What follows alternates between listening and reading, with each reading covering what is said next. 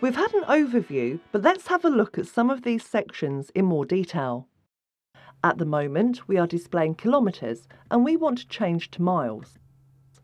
To change this, go into the dip and scroll down through to Settings.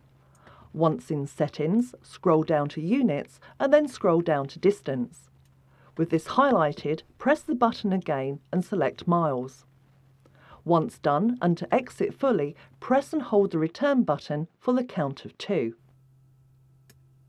The LF is equipped with tyre pressure indication, TPI, which will warn you via a pop-up message in the dip if a tyre has a problem, and this will need to be calibrated, for instance, when a tyre has been fitted.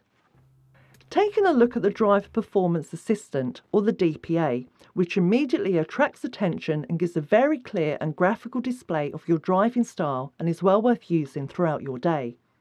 Bring up the main menu, scroll down to Drive and Support and press the button once. Eco is highlighted, so press this button once. Eco Performance, press again. Now you can see the total of your efficient driving, anticipation, efficient braking and average fuel, and we'll be using this system out on the road. To clear any previous score, simply return to Eco Performance and scroll down to Eco Settings.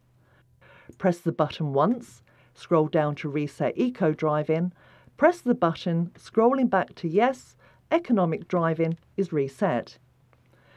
Using the return button, go back to Eco Performance and there you can see that all the values have reset, and we will be using this extensively during the driving sections. Enabling the night mode in reverse, bring up the main menu and scroll down to Settings. Scroll down to Dim Settings and now you can see night mode in reverse. This is highlighted, press the button again and select On.